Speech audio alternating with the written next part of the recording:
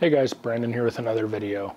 And today it's going to be another project series type video where we're going to go over just a couple of animals within a very similar project and just a few of my thoughts on those. So let's get into these animals. So this is the topic of today's conversation. This is a confusion hurricane, and I'm mostly going to be focusing on the confusion/acid gene. For this video. I really like what it does. It does a lot of really cool stuff. It darkens up the animal. It also adds a lot of these kind of splotches and dots and stuff along the body, which I think is really cool. There are so many different kind of looks that you can get. Some of them are definitely more high expression and some of them are lower expression. This example again has hurricane, so that probably affects some of the look that it has, but even without hurricane they can still be really high expression. So I'm going to grab another one to pull out just to show off too.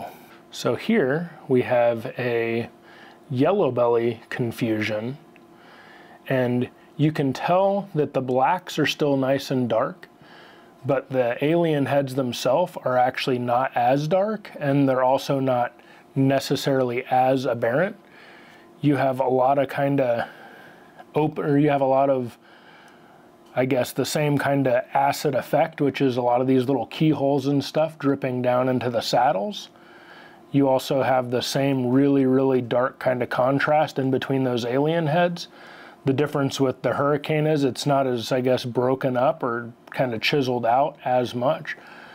The eye holes that you get within these alien heads are also very firm, in the sense that the other ones you kind of lose a little bit of contrast, like they get a little kind of fuzzy, like it's not as complete of a dot or circle as it was in the hurricane confusion.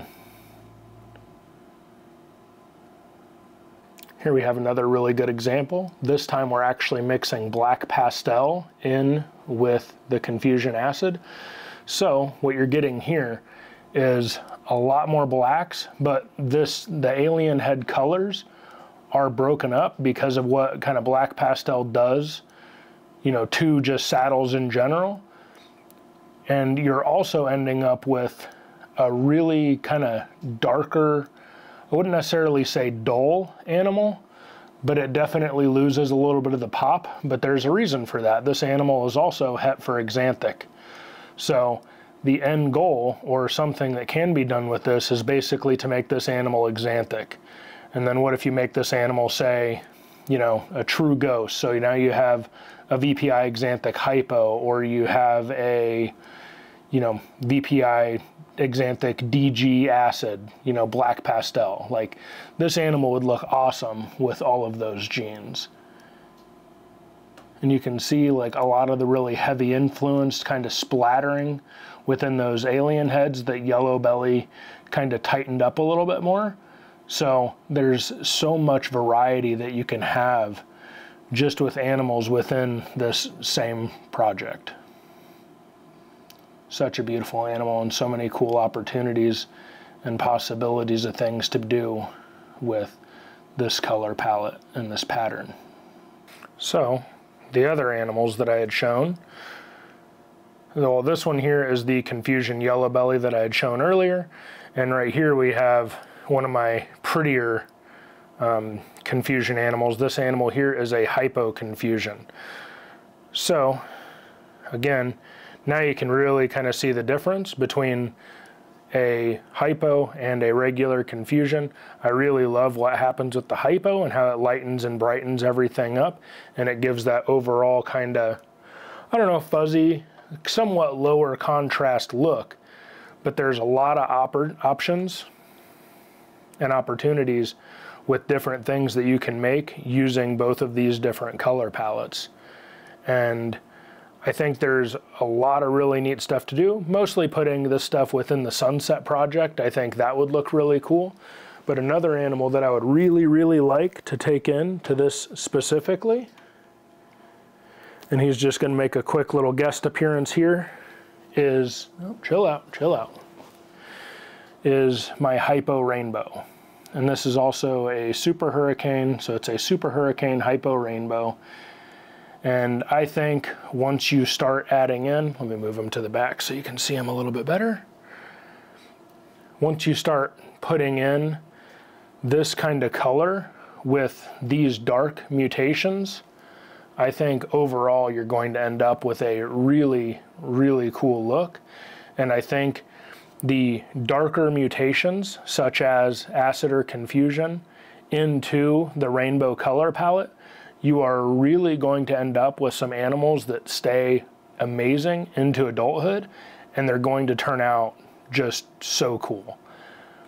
I don't think that it would be hard to imagine a animal with the kind of color and pattern that this boy has, just a little bit darker, to really kind of bring out those purple colors and really kind of enhance those creams. I think it would just be phenomenal. And one way that we're going to be able to do that here is by using this hypoacid female down the road to make these projects really come true. So now that you've seen them, let me know what you think about them in the comments below. It's going to be a little bit before we start getting some of these animals in projects that we are producing, but it's really fun and exciting to bring some of this stuff up. As always, feel free to check out our Morph Market and find something for a new or existing project. And also let me know kind of what you would like to see out of these videos. I'm kind of debating going into some sort of, not necessarily a vlog type thing, but maybe just maybe a daily or maybe every 2 or 3 days or something, just kind of like having a cup of coffee, hanging out, talking about cool stuff that I've seen on Morph Market, stuff that I'm looking at, stuff that I think like looks really cool, or something that I get like an idea for why this would be like a good direction to go. And maybe just like a touching base of like, you know, this is the stuff that I'm going to try and accomplish today to get things done kind of around, you know, the snake room or otherwise. So if that's something you'd be interested in, let me know in the comments below also. And like I mentioned, if there's something that you think you would potentially benefit or other people would potentially benefit from hearing about for whatever reason about my take on whatever, and you know, just leave it in the comments down below. I'll check it out, or shoot me a message on Instagram or whatever. You know, I just kind of want to get this channel up and going and a little bit more maybe personable and a little bit more enjoyable to just kind of like listen to, and just some stuff to think about. Either way, thanks again for taking your time to watch the video, and we'll see you in the next one.